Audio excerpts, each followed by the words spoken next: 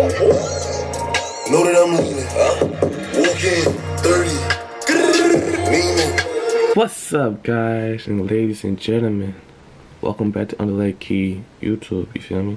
So look, this video I'm about to show you, y'all need to understand how to do it. If you got a camera, having kind of issues, how to use the SD card or something. So I'm gonna show you how to do all this stuff. I'm gonna explain how much as I can for y'all, because y'all need to understand how to use these cameras or these SD cameras, you feel me? Because it's really difficult when you first get it. You gotta play around, get used to it, and you feel me?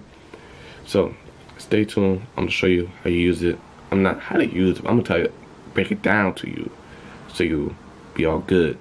And also, don't throw away the SD card, because that's not a good idea. You spend the money, or you got it for free with the package. Don't throw it away, so keep it. So pay attention or listen very close what I'm about to say. You feel me? That's all you gotta do. When you click the play button, there's no image. It says no image because you deleted it on the computer.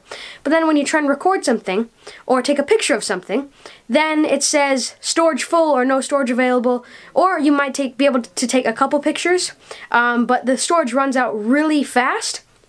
And that's really weird. I was like, why is this happening? I just cleared out my storage. Once your SD card is plugged back into your camera and it says the card is full, no storage or whatever, and even though there's nothing on it, it says no image when you press the play button, this is what you do. You go up to the menu, at least this is for a DSLR. If you have a Canon DSLR, this should help. So you click the menu button, and then you go over to Format Card, and then you click Format Card, and then it'll probably say, depending on how big your card is, let's say it's 32 gigabytes like mine, then let's say maybe 29 gigs are being used. It says that, which is weird even though nothing's on there. So what you do is cancel and then OK. Click the OK button, and it says there, before you press OK, it says all data will be gone, but there's nothing on there. It's already on your computer, so you have nothing to lose.